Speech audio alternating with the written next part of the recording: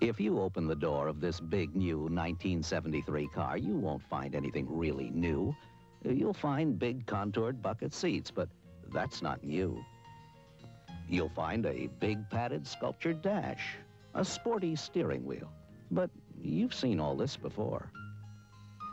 And every big car comes with a big curved windshield these days. It gives you a great view of the world, but it's not new. Plenty of legroom, nice but not new. And there's nothing new about finding all these big things under one big roof.